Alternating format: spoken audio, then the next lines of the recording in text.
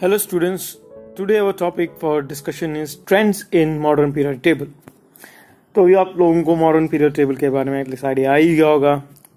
Where is S block, where is D block, where is P block. So all these blocks and then how the whole periodic table looks like आपने बनाया, अभी homework मैंने आपको वही दिया था. तो let's start discussing about the trends in modern periodic. Trends मतलब एटम प्रॉपर्टीज, एटॉमिक प्रॉपर्टीज क्या हैं जो पीरियोडिक टेबल में हमको देखने को मिलती है. So let's start.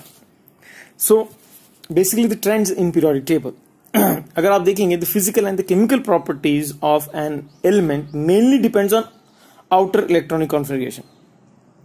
जो आउटर इलेक्ट्रॉनिक कॉन्फ़िगरेशन होता है उसके ऊपर आपका बेसिकली आपका फिजिकल और केमिकल प्रॉपर्टीज डिपेंड करता है. लेकिन देखा जाए तो since the outer electronic configuration changes as we go from left to right in periodic table, अगर हम लेफ्ट से राइट जाएंगे पीरियोडिक टेबल में तो क्या होता है बेटा, अगर आप देखेंगे इलेक्ट्रॉनिक कॉन्फ़िगरेशन चेंज होता है कि नहीं होता है. तो therefore with in the same period element show gradation और variations both in their physical and chemical properties. लेकिन अगर आप उसी दूसरा एंगल ले लें, जो हमारा एलिमेंट्स है they have same electronic configuration in groups. जब हम पीरियड में जाते हैं तो हमारा क्या होता है बेटा, इलेक्ट्रॉन चेंज हो जाता है, हर एक उसके नंबर ऑफ इलेक्ट्रॉन चेंज हो जाते हैं वैलेंसी, उसका आउटर मोस्ट शेल में उसका वैलेंस इलेक्ट्रॉन चेंज होता है जब हम पीरियड्स में जाते हैं. लेकिन जब हम ग्रुप में जाते हैं तो उसका वैलेंस इलेक्ट्रॉन सेम रहता है. इसलिए therefore the chemical properties are similar but their physical properties show irregular gradation as we move down the group from top to bottom due to the corresponding increase in number of इनर्शियंस. मतलब अगर आप देखेंगे तो जब आप electronic configuration लिख रहे हैं, अगर हम सीधा जा रहे हैं, जैसे आपने लिथियम का लिया 2 1, उसके बाद 2 लिया आपने, फिर 2 5 लिया नाइट्रोजन, तो अगर आप देखेंगे ये आप जैसे जा रहे हैं इसमें क्या हो रहा है, आप देख रहे हैं इसका आउटर मोस्ट जो इलेक्ट्रॉन शेल है वो चेंज हो रहा है कंटिन्यूअसली जब आप पीरियड्स में जाते हैं. लेकिन उसके रिवर्स अगर आप देखेंगे जब आप ग्रुप्स में लिख रहे हैं, पहला आपका बेसिक 2 1 है, फिर दूसरा 2 8 1 है, फिर वापस 2 8 8 1 होगा.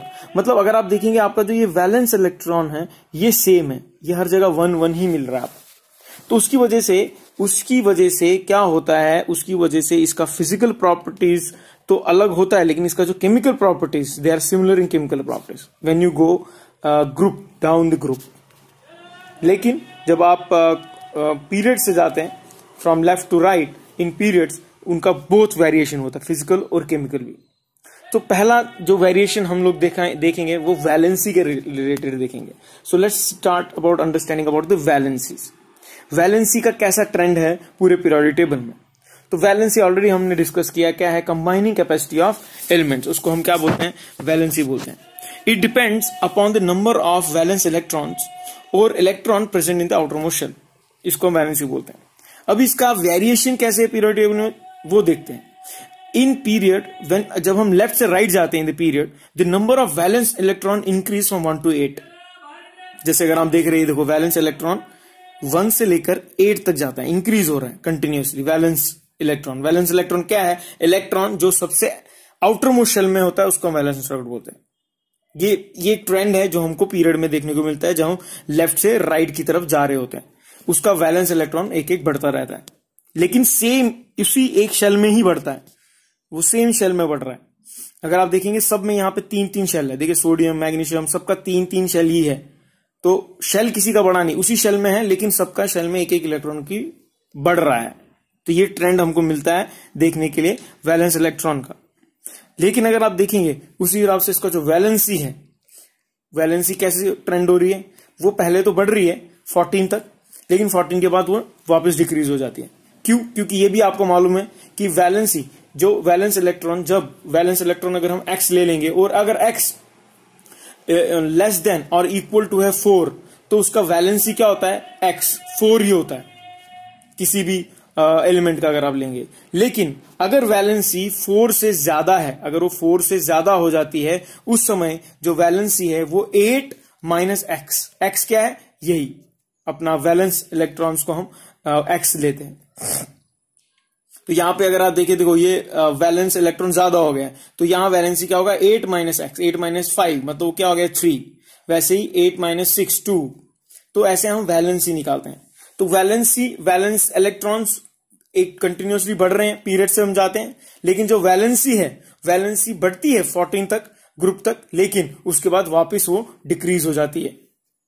फिर वो यहां से इंक्रीज, लेफ्ट से राइट से लेफ्ट अगर आप देखेंगे 15 तक इंक्रीज हो रही है, लेकिन 15 से 18 तक डिक्रीज हो रही है, और ग्रुप 18 का लेट 0 आ जाता है वैलेंसी, बिकॉज उसके आउटर मोस्ट शेल कंप्लीट है। तो ये थोड़ा ट्रेंड है। उसके बाद अगर आप देखेंगे फ्रॉम द टेबल, उससे क्लियर क्या है, sodium has 1 electron and magnesium has 2 electron, aluminium has 3 valence electron. जैसे आपने देखा इसका 1 वैलेंस इलेक्ट्रॉन, इसका 2 है, इसके 3 है, ये हमको समझा। और अगर आप देखेंगे, therefore the element can easily lose these electrons to acquire the stable electronic configuration nearest to their noble gas, क्योंकि हमको मालूम है हर क्या चाहता है, उसका स्टेबल इलेक्ट्रॉनिक कॉन्फ़िगरेशन हो।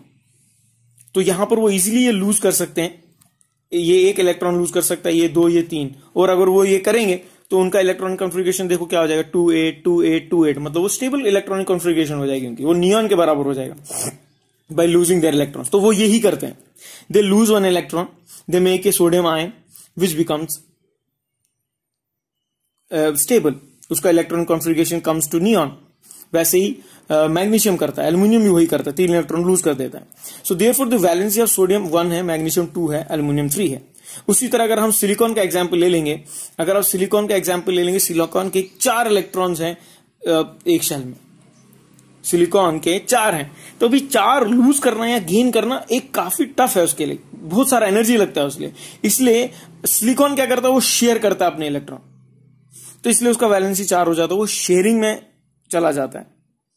तो since large amount of energy is needed, neither loss और नाइदर गेन ऑफ इलेक्ट्रॉन, वो नहीं होता है उससे, इसलिए वो क्या करता है, they prefer to achieve the stable electric configuration bye noble gas with argon by sharing 4 electrons. तो जब वो 4 इलेक्ट्रॉन शेयर करते हैं तो उनका जो स्टेबल इलेक्ट्रॉन कॉन्फ़िगरेशन है वो आर्गन के जैसा हो जाता है, जो वो ये सिलिकॉन 4 इलेक्ट्रॉन शेयर करेगा।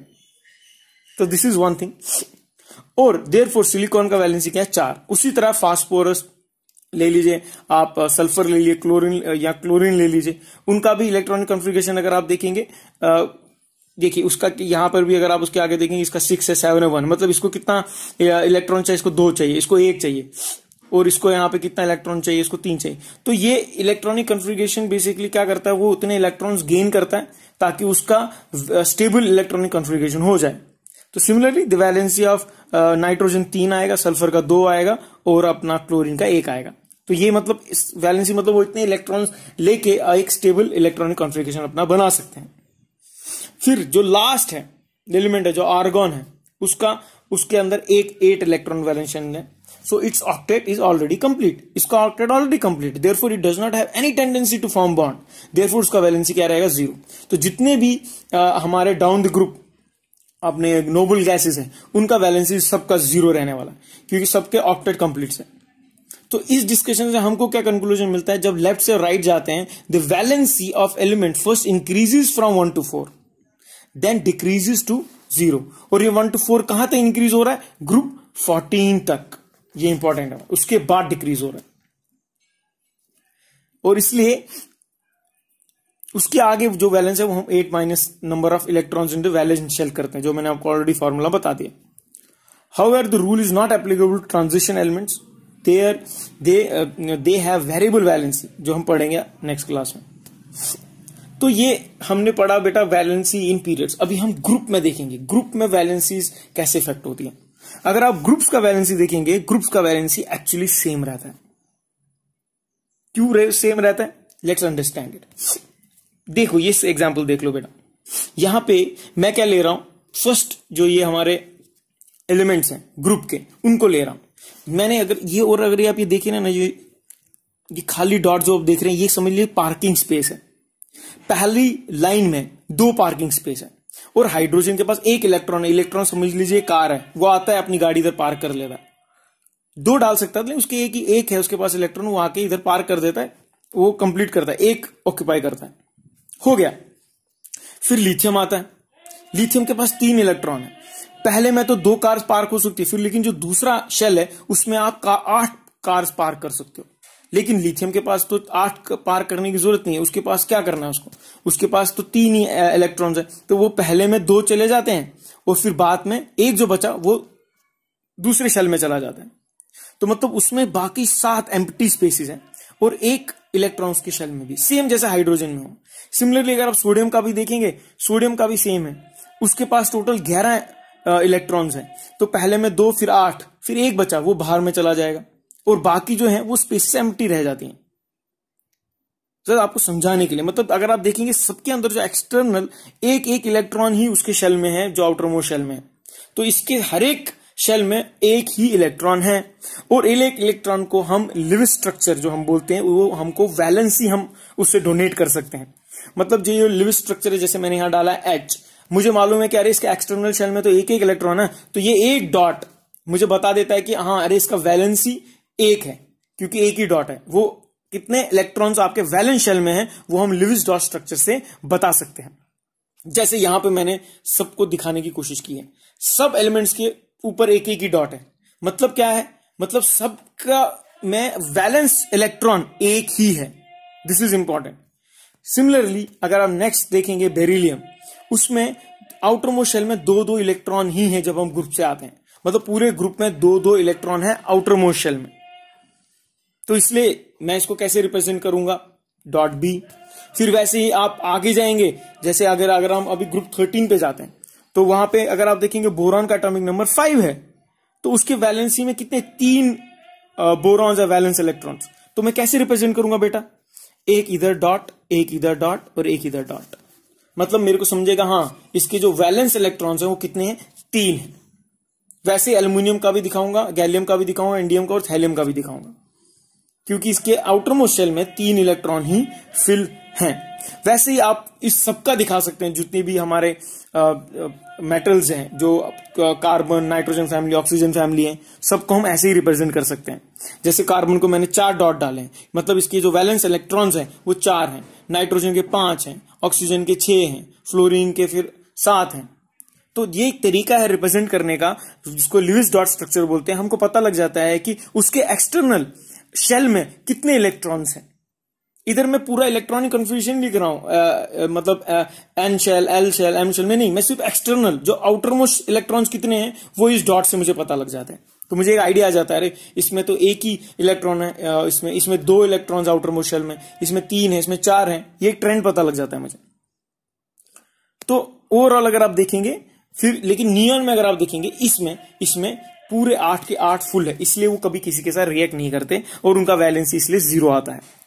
जबकि उसमें वैलेंस इलेक्ट्रॉन्स 8 हैं लेकिन उसका वैलेंसी 0 है, क्योंकि वैलेंसी क्या है, combining capacity of an element. लेकिन इनको कंबाइन करने की जरूरत ही नहीं है, इनके पास तो पूरा ऑक्टेट कंप्लीट है, इसलिए they don't combine. So this is the overall picture, समझने की कोशिश करेंगे। फिर next we will see how atomic radius कैसे वेरी करता है, आयनाइजेशन कैसे वेरी करता है, वो टॉपिक्स हम कल डिस्कस करेंगे।